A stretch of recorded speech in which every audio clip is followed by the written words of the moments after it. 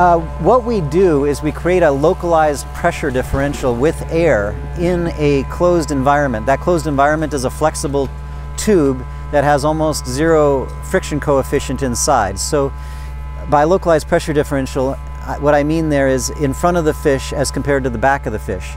So if it's a lower pressure in front of the fish by atmospheric pressure is going to be pushed towards that lower pressure differential. And so happens with the live fish, they also think that they're in about 30 inches of water. That's the pressure that they feel in there. And so they actually start to swim right in the tube. And so you can see that in the video. It's like a slip and slide going uphill. The cost of this system was about $150,000.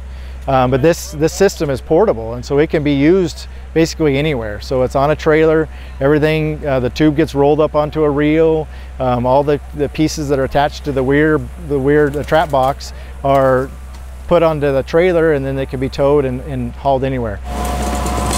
This allows us to remove fish at a faster pace and be able to get through fish in the trap box at a faster pace than we could with the old system.